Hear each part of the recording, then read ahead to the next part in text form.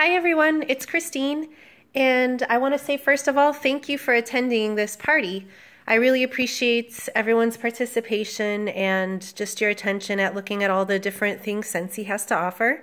I thought I'd make a video just to show you some of my warmer collection because I know a lot of times what you see on the website is not nearly as beautiful as what you get in person. So I'm just going to show you a couple of my warmers that I have.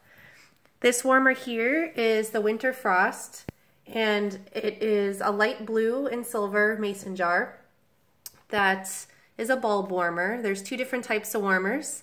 There's the element warmer that is more like a hot plate, and then there is ones that light up that are bulb warmers. So if you hear those terms, that's what that means. This one has a little dish that you put the wax in. So it's easy to take out and pop it in the freezer if that's the method you use it to remove it. This is one of my favorite warmers ever, actually.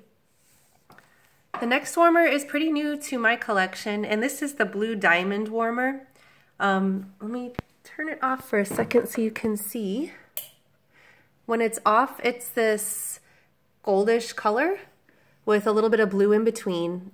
And when you turn it on, I don't know if you could see on my wall there, it's hard when I have all these warmers here and it's light outside, but it really casts a pretty diamond shape on the wall and everything around it.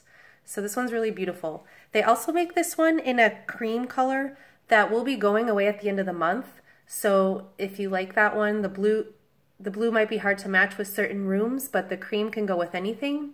And you might want to pick that up before it's gone at the end of the month. The third one I have here is the Tilia warmer. And this is another bulb warmer that has the dish on top that's removable. And that one's really pretty lit up. This one here is the Reimagine warmer. And now this is the warmer that you can color in with Sharpies. So you can make it look different whenever you want. I've mostly just been having it plain because I like the way it looks, but I did color in a little bit just so you can get an idea for that.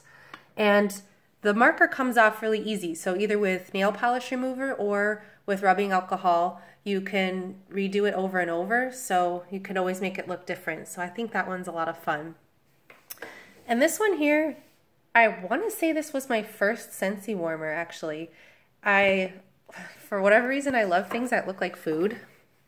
And this watermelon one I thought was just too cute. So I have this one out in the summer and it gets a lot of compliments. The top comes off, the wax goes in there. This is an element warmer. It doesn't use a bulb, it's a hot plate. So I feel like it gets a little bit warmer than the bulbs do. The seeds are actually holes on top so that the scent can escape. So that one is going away at the end of the month too. So once that one's gone, it's gone forever. You'll want to grab it before it's gone, along with some of the scents that I'll be letting you know will be leaving at the end of the month to make room for some spring and summer scents. So thank you for taking a look at these, and please let me know if you have any questions, and have fun. Thanks. Bye.